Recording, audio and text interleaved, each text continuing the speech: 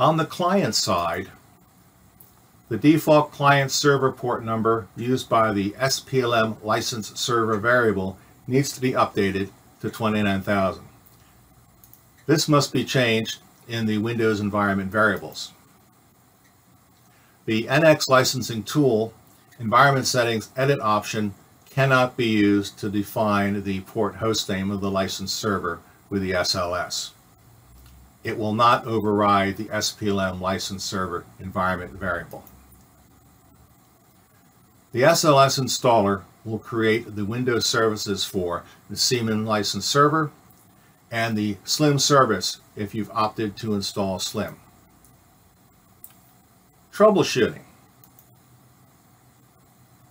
Attempting to run NX2212 using the legacy PLM license server will result in an error that the licensing version of the client is newer than that of the server.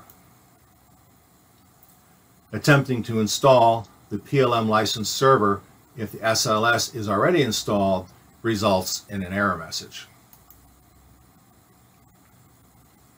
The path to license file in LMTools points to the active licenses folder rather than to a license file.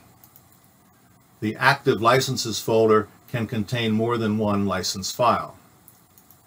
Changing the location of the license file and/or debug log via the LMTools may cause the service not to start.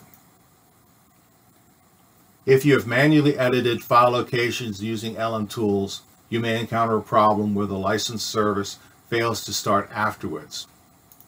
It may be that LMTools has insufficient modification rights. You can try one of the following. Use the default locations that the Siemens license server installer uses.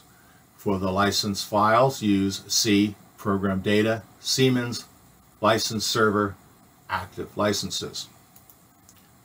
For the server debug file, use C, program data, Siemens, license server, and saltd.log as the name of the file.